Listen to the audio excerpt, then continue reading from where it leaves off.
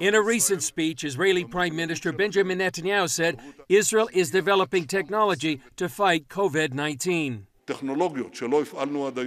Technology that we haven't activated until today, technologies that are accepted according to the law, we will activate them.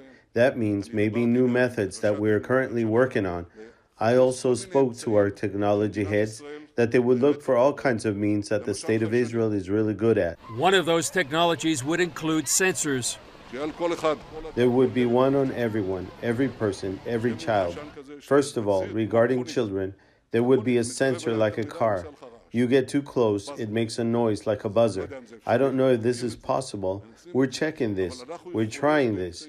But we can, through different means, guard against the transmission of corona. The technology could be compared to what's used in Mobileye for cars that warns about the danger of getting too close to other vehicles or pedestrians. But the Prime Minister quickly faced criticism. A cyber resilience expert told a major Israeli publication, while she understood the idea in theory, it wouldn't work for humans. It would not pass any practical or legal test. Another concern, who would use the information from the sensors? During the lockdown, the government also approved digital tracking of phones of those who contracted the coronavirus. Later, Israel's High Court said the country needed to pass legislation to regulate such tracking. The controversy came as Israel continues to lift its restrictions. Malls, gyms, and markets are allowed to reopen with temperature checks and social distancing protocols.